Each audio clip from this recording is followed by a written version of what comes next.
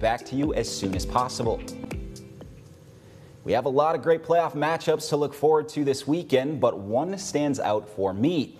I'm excited to head to Marquette tomorrow night to watch the rematch between Marquette and Petoskey. And the last time these two teams met was not too long ago, back in Week 7. And that game was decided by just a couple of plays, and we should be in for another close one this time around.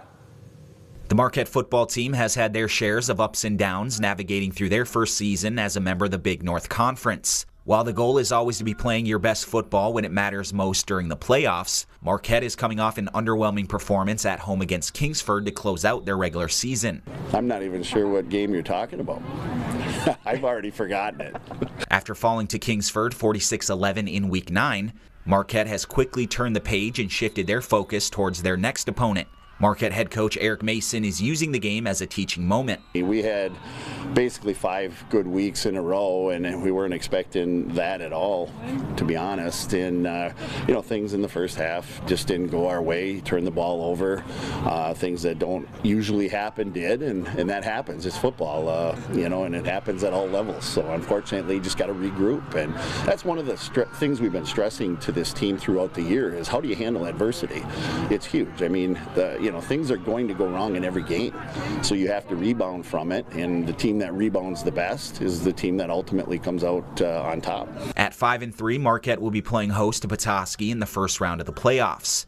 These two teams met back in Week 7 with Marquette edging the Northmen 21-20. It's always good to win a close game and to have to hang on, and we did that. So I was proud of the kids because close games, obviously, everybody tightens up, things happen, and which team can overcome that pressure and that stress of it being close is going to come out on top. And I was very happy with the kids and the fact that they gave a tremendous effort and they came out on top on that. Petoskey's a great program.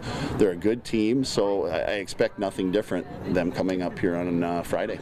Mason calls the rematch a great opportunity for his players to prove their showing last week was not a representative of what Marquette football is all about. Well, basically, they got an opportunity to reverse what happened last week. Okay, you had a bad outcome last week.